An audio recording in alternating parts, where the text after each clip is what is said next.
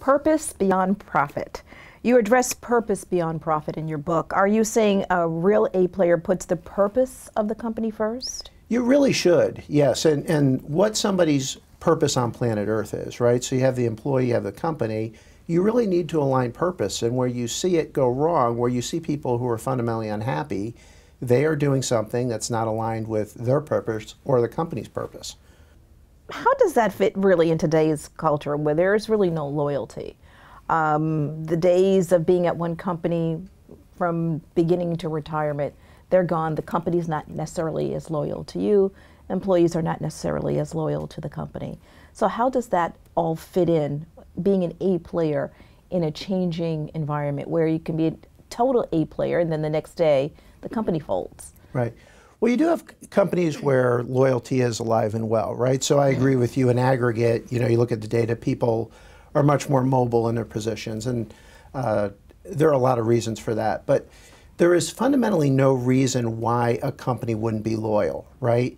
If you have A players and your company is very healthy, you want to sustain that, right? When you lose an A on your team, it really hurts. And what I find when people move on is they are looking for a better opportunity.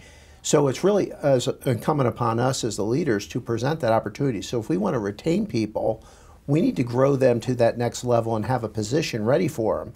And the only thing that drives that is, purpose and profits. Those profits allow that job creation. It allows you to reinvest in these larger roles or more roles. And that's, I think, the part people miss. A lot of people have no clue on financial mastery. A lot of MBAs have no clue on financial mastery. So I would encourage every business person out there to really get comfortable with all of the financial statements, income statement, statement of cash flow, balance sheet, because when you understand how business works, it really informs you how to reinvest those profits, I like to call it prosperity, to create those things. So there's no fundamental reason, if I'm cultivating A players on my team, they become extremely valuable to me. I don't want to lose them.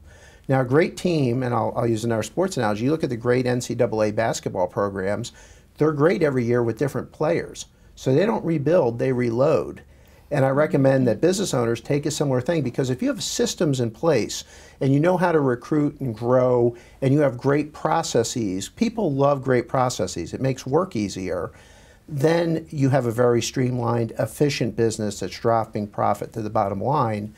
You can grow that, and if you do occasionally get poached, which hurts, trust me, I really don't like that.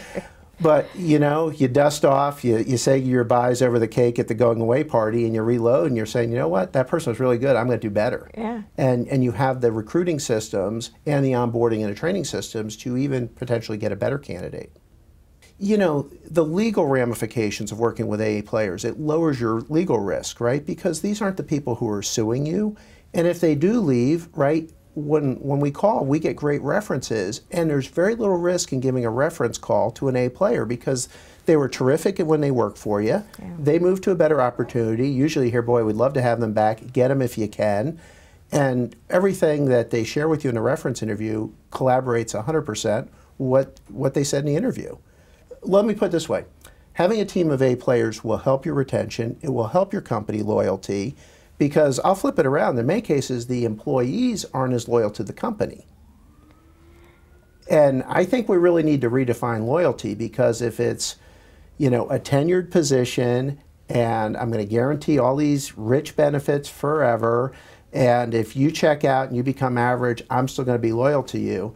I recommend people take a contractor attitude, a 1099 attitude, which is you're as good as the last piece of work you did. And I think that's really healthy, even if you're a W-2 employee, to think, if I was a contractor, with the work I did last week, with the work I did last month, would they re-engage my services?